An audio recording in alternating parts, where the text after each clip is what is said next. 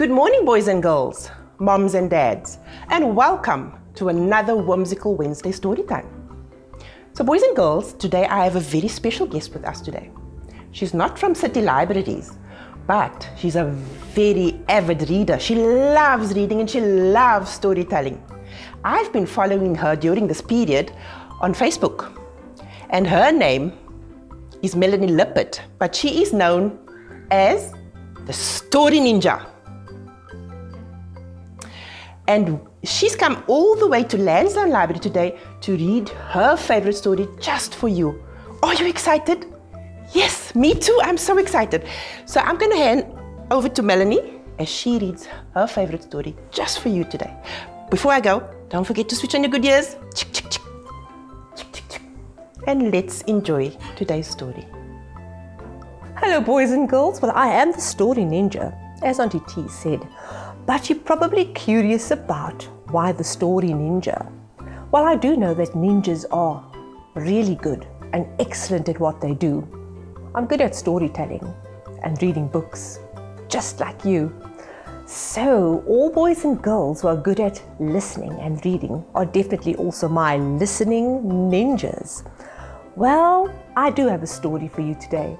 This one is called Papa Lucky's Shadow, and our book has been written and illustrated by a local author, well, illustrator and artist. So let's find out what's happening inside, because I'm sure you'd love to know about this shadow. So let's get started.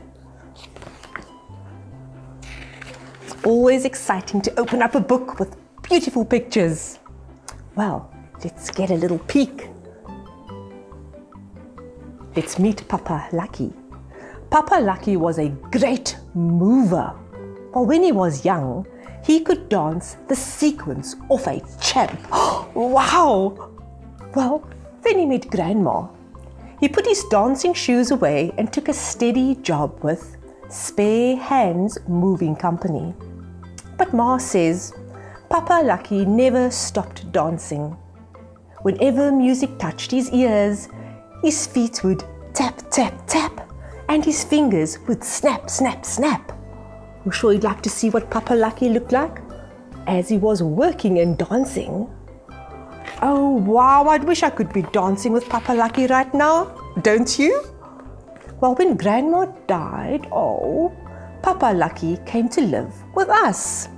He got out his dancing shoes, had new steel caps fitted, and started talking about the old times again. Maybe he could earn some money with his dancing. And Ma said, "What? You crazy? What will you look like dancing in the street?" Papa Lucky looked her straight in the eye and said, "Angel, I was hot-footing long before you were born. And besides, these shoes are far from worn out. Let's have a look at these shoes, these gorgeous dancing shoes." I believe Papa Lucky that those shoes are far from worn out. Let's find out. Papa Lucky bought himself a real cool tape player. Then he went around to the pensioners club and taped some music that he and his buddy used to play in the old days. Papa Lucky practiced every morning in the yard. The soft shoe shuffle, the slide, the Madison. Oh goodness, and I was put in charge of the music.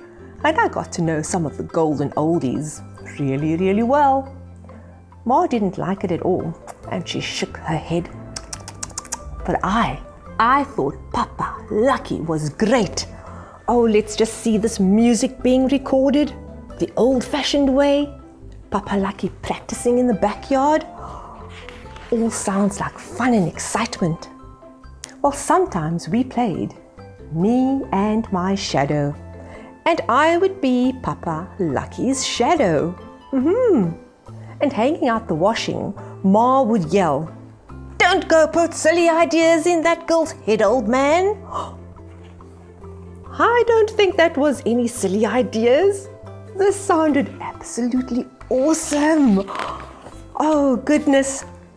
Papa Lucky said I could be his hat girl and that we'd find a good place for our act in the city where money walks and money talks. So early before the shoppers hit the streets, Papa Lucky and I set up the tape player on the pavement in front of a very fancy store. Sugar, you keep an eye on the hat and the coins that roll and I'll see to the rest, said Papa Lucky, tying his red shoelaces in a double knot. Ah, they're getting started. Then Papa Lucky danced. Oh my goodness, remember the shuffle, the slides, the Madison. Aha, Papa Lucky having so much fun. People stopped to look. Some threw coins. Some of the coins blinked into the hat, but others I had to chase. Some shoppers shook their heads just like Ma. Some smiled and moved in slow time to me and my shadow as Papa Lucky hot-footed it over the city pavement. Well, sometimes Papa Lucky got just a little bit tired and dizzy.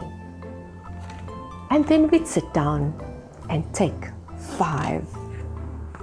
At least Papa Lucky knew when it was time to have a little break. Later on the bus, going home, Papa Lucky counted the coins. There were new ones and old ones, and among them all, a couple of bottle caps. Let's have a look at all of these. I see plenty of coins. Do you? Well, when they arrived at home, Papa Lucky had bought Ma a deluxe steam iron that had 5 different temperature settings. Rather fancy, eh? Well, this is what he tells Ma. Now you can stop shaking your head like I'm a crazy old man, he teased. And Ma just smiled and said, as long as you don't go putting any ideas into the girl's head. Papa Lucky looked at me and winked. Let's just have a look. Do you see Ma's fancy iron over here?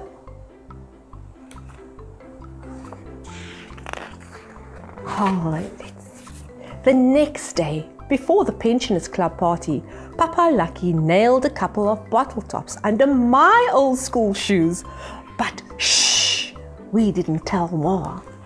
What do you think's going to happen now? With these bottle caps beneath my shoes? Well, go Sugar, go! Papa Lucky laughed. His feet jibed and bamboozled, but I didn't miss a trick. And let's have a look. That's what it's like being Papa Lucky's shadow. So let's see, is this the end of our story? I'm usually sad when I get to the end, but yes, this is the end of Papa Lucky's shadow, and I'm sure this has inspired you to whip out those dancing shoes, put on some music, do a shuffle and a slide, and have a fun time. So boys and girls, before we wrap up, or let me say our listening ninjas, there's 1 or 2 things we need to remember just before we say our goodbyes.